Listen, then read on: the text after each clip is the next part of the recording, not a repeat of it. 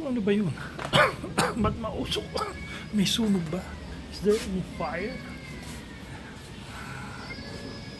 Kasama ko, there is no fire. Meron lang pong nagpapausok para patayin yung mosquito in Singapore. Ang pangalan ng mosquito ay Aedes mosquito. Ano ba ang Aedes mosquito? Isang mosquito ito na delikado. Siya ay isang...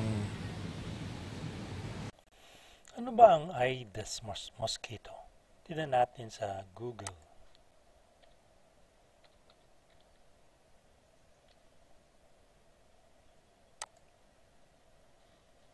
Ayun.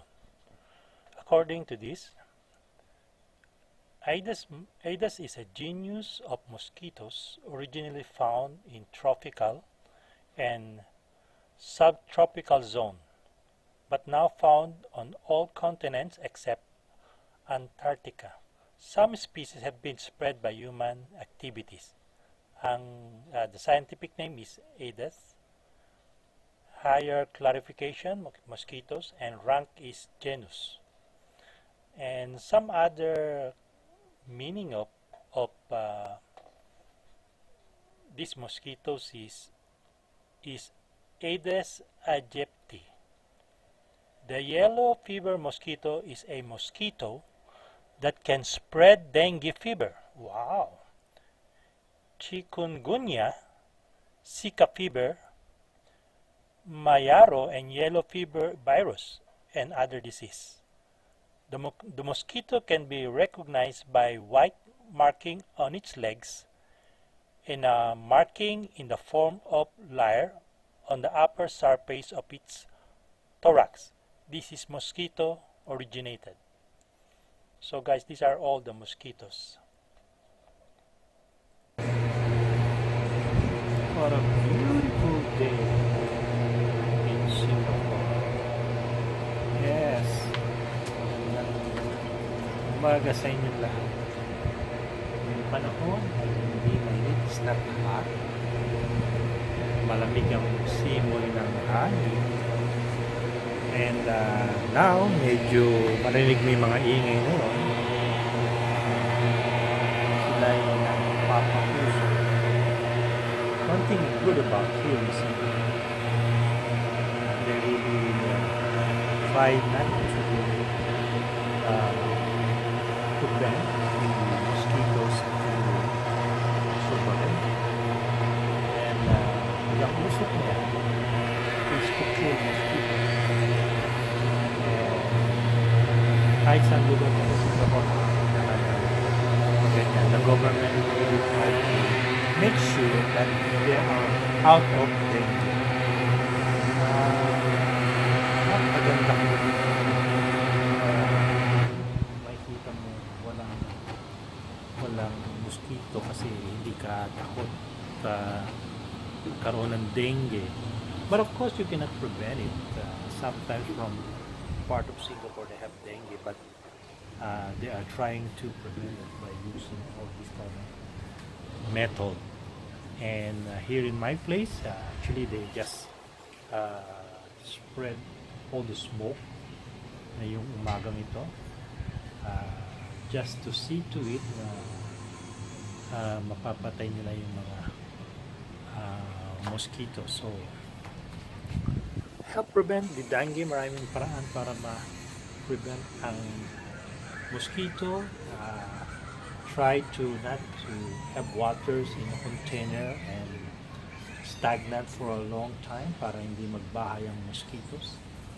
At yung ating mga halaman na may tubig, try to pour it out or itapon na lang natin. And para hindi magkaroon ng mosquito. So, yun, here in Singapore, really malinis sila. Kung titingnan mo, they don't have much flies. Wala silang mga flies. Hindi kung kakain kayo, wala kang makikitang flies na lilipad-lipad yan sa isang lugar.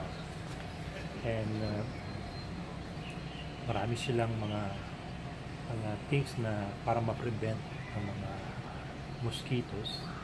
Yung mga garbage nila talagang maayos, and they really try to make Singapore very, very clean. At hindi basta-basta ka makakagat ng lamok. Barbecue at that area, barbecue, there's no mosquito there. And kung meron mang flies, siguro isa, dalawang flies na naliligaw sometimes, but they will not thrive here in Singapore. And what is their secret?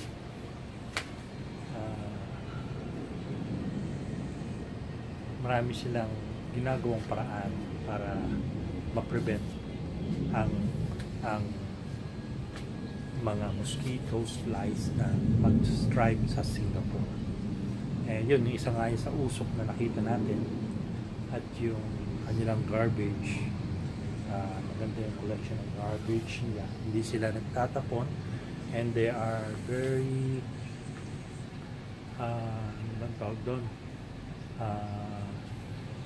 disiplinado sila. They doesn't throw their garbage just anyhow, or bawal talaga. The government will not allow that. So siguro yun, isa sa mga bagay yun para hindi